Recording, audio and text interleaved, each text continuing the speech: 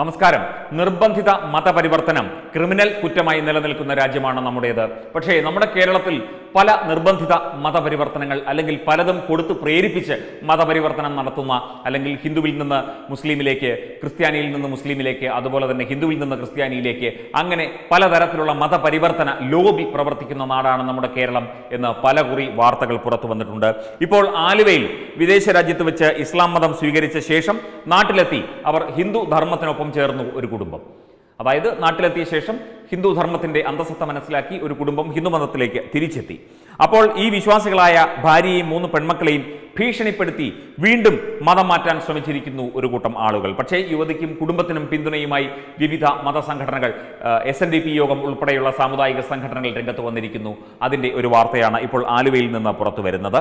അതുപോലെ Aluva Advaita Ashram secretary, sndp യോഗം നേതാക്കൾ, അതോടൊപ്പം തന്നെ ഒരു മുസ്ലിം ആത്മീയ നേതാവും ഇവർക്ക് പിന്തുണയുമായി എത്തിയിട്ടുണ്ട്.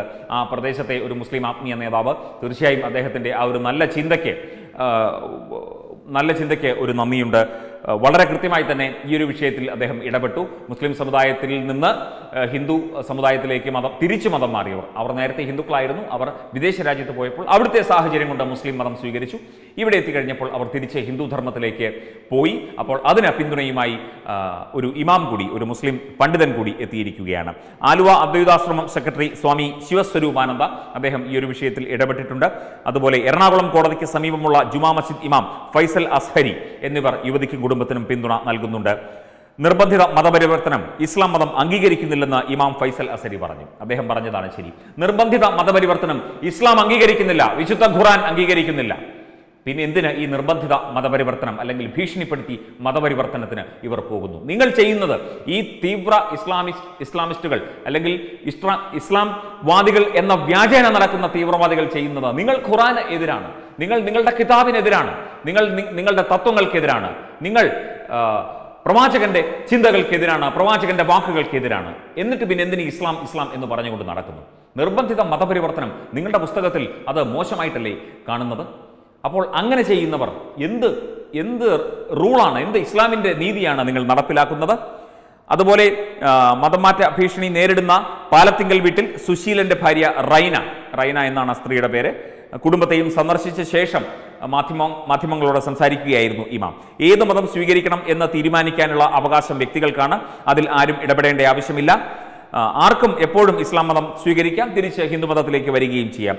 അപ്പോൾ ഈ സുശീലൻ എന്ന് പറയുന്നയാൾ വിദേശത്ത് ജോലി ചെയ്യുമ്പോൾ അദ്ദേഹം ഇസ്ലാം മതം സ്വീകരിച്ചു, അദ്ദേഹം തിരിച്ചെത്തിയിട്ടില്ല. അദ്ദേഹത്തിൻ്റെ ഭാര്യയും മക്കളുമാണ് ഇപ്പോൾ തിരിച്ച് ഹിന്ദു ധർമ്മത്തിലേക്ക് വന്നിരിക്കുന്നത്. അപ്പോൾ സുശീലന് ഇസ്ലാം മതം സ്വീകരിച്ച് അതിൻ്റെ പാത പിന്തുടരാം, ഭാര്യയ്ക്ക് ഭാര്യയുടേതായ ചില ചിന്തകളില്ലേ, അപ്പോൾ തീർച്ചയായും അത് അംഗീകരിക്കേണ്ടതില്ലേ? ഉടനെ അതും പറഞ്ഞ് കുറേ ഇസ്ലാമിസ്റ്റ് ഗ്രൂപ്പുകൾ കിടന്ന് ബഹളം കൂട്ടി ഒച്ച വെച്ച് ഇത് ഒരു പ്രശ്നമാക്കി മാറ്റുകയാണോ വേണ്ടത്? നിർബന്ധിത മതപരിവർത്തനത്തിന് ശ്രമിക്കുന്നത് നാട്ടിലെ സമാധാനാന്തരീക്ഷം തകർക്കണമെന്ന് ആഗ്രഹിക്കുന്നവരാണെന്നും ഇക്കാര്യത്തിൽ ജാഗ്രത പാലിക്കണമെന്നും മതേതര വിശ്വാസികൾ കരുതലോടെ ഇരിക്കണമെന്നും ആലുവ അദ്വൈതാശ്രമം സന്യാസി സ്വാമി ശിവസ്വരൂപാനന്ദ പറയുകയുണ്ടായി.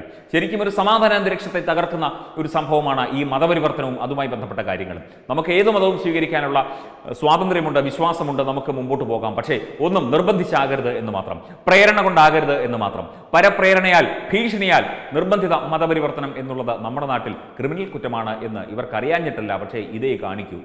ഇവിടുത്തെ സമാധാനാന്തരീക്ഷം, ഇവിടുത്തെ മതസൗഹാർദ്ദം, ഇവിടുത്തെ സ്നേഹം തകർക്കുന്നതിനായി മനഃപൂർവ്വം കച്ചകെട്ടി ഇറങ്ങിയിരിക്കുന്ന ഒരു വിഭാഗമാണ് ഇതിന് പിന്നിൽ. ഏതായാലും ആലുവയിൽ നിന്ന് വളരെ പോസിറ്റീവായ റിപ്പോർട്ടുകളാണ് പുറത്തു വരുന്നത്.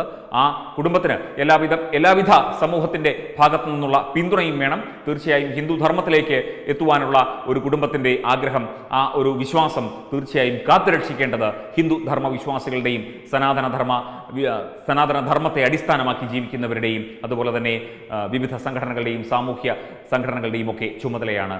അപ്പോൾ ഈ അഴിഞ്ഞാടുന്ന ജിഹാദി കൂട്ടങ്ങൾ, തീവ്ര ഇസ്ലാമിസ്റ്റുകൾ ചിലപ്പോൾ നെറ്റിച്ചുളിക്കുന്നുണ്ടാകും. പക്ഷേ നിങ്ങളുടെ ഒരു വലിയ പണ്ഡിതൻ കൂടി ഹൈന്ദവ ധർമ്മത്തിനൊപ്പം ചേരുകയാണ്, ഹൈന്ദവ ധർമ്മത്തിൻ്റെ ആശയത്തിനൊപ്പം നിൽക്കുകയാണ്.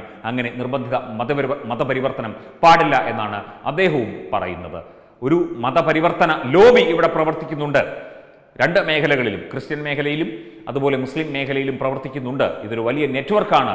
ഈ ലവ് ജിഹാദ് പോലെയുള്ള ഒരു നെറ്റ്വർക്ക് തന്നെയാണ്, അതിൻ്റെയൊക്കെ അനുബന്ധ നെറ്റ്വർക്കുകളാണ് ഇതൊക്കെ എന്ന് തത്വമയി ന്യൂസ് നേരത്തെയും നിരവധി വാർത്തകൾ നൽകിയിരുന്നു. അപ്പോൾ നമ്മൾ കരുതലോടെ ഇരിക്കുക. എല്ലാവിധ ഹിന്ദു ധർമ്മത്തിലേക്ക് വരാൻ ആഗ്രഹിക്കുന്നവർക്ക് എല്ലാവിധ പിന്തുണയും സ്നേഹവും നൽകുക. Web desk Tatwamayi news.